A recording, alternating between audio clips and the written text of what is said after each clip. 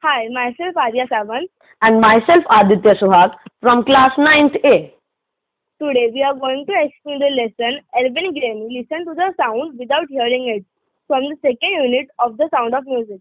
This is an account by Deborah Colley, who's been a famous writer who traveled across the world while writing articles for Reader's Digest.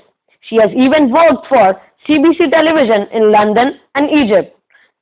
This is an account of a person who fought against a physical disability and made her life success story.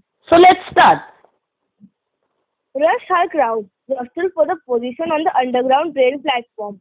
A slight girl looking younger than her 17 years was nervous yet excited as she felt the vibration of approaching train.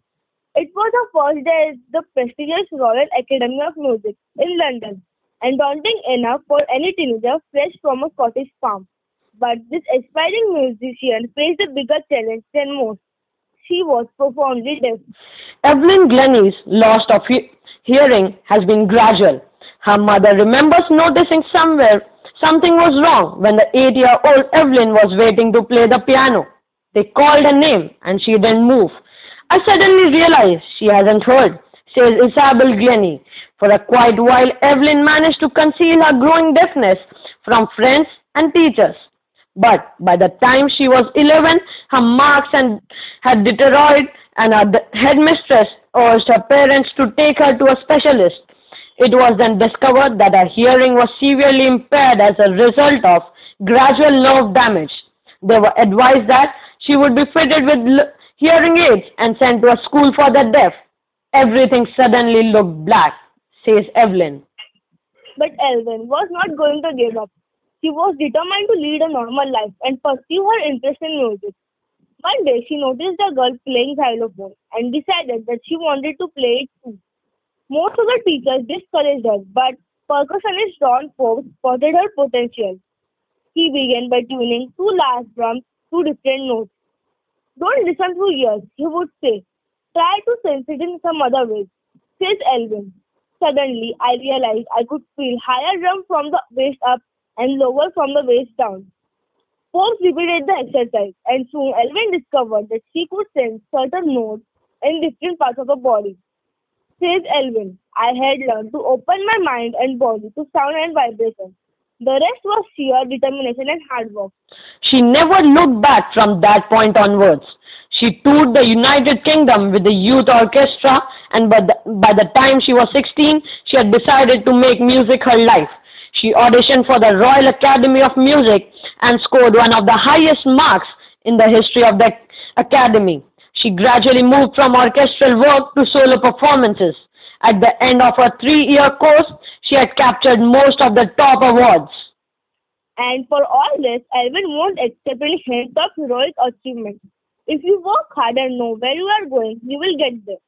And she got the right to the top. The world's most sought after multi-percussionist with a mastery of some thousand instruments and a hectic international schedule. It is intriguing to watch Evelyn function so effortlessly without hearing. In the 2-hour discussion with the author of this story, she never missed a word. Men with bushy beard give me trouble, she laughed. It is not just watching the lips, it's the whole face, especially the eyes. She speaks flawlessly with a Scottish lilt.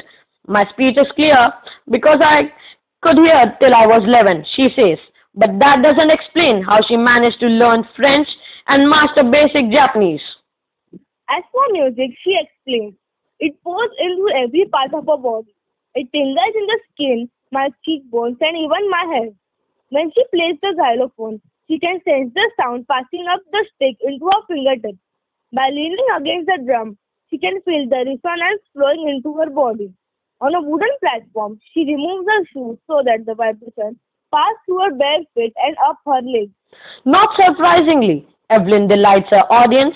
In 1991, she was presented with the Royal Philharmonic Society's prestigious Soloist of the Year award, says master percussionist James Blades.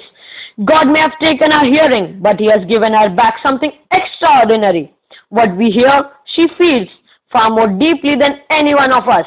That is why she expresses music so beautifully. Elvin confesses that she is something of workaholic. I have just got to work. often harder than classical musicians, but the rewards are enormous. Apart from the regular concerts, Elvin also gives free considering prisons and hospitals. He also gives high priority to class for young musicians. And Ristlin of the Bethlehem Fund for Deaf Children says he is a shining inspiration for deaf children. They see that there is nowhere that they cannot go. Evelyn Glennie has already accomplished more than most people twice her age. She has brought percussion to the front of the orchestra and demonstrated that it can be very moving. She has given inspiration to those who are handicapped people who look to her and say, if she can do it, I can. And not the least, she has given enormous pleasure to millions. Thank you.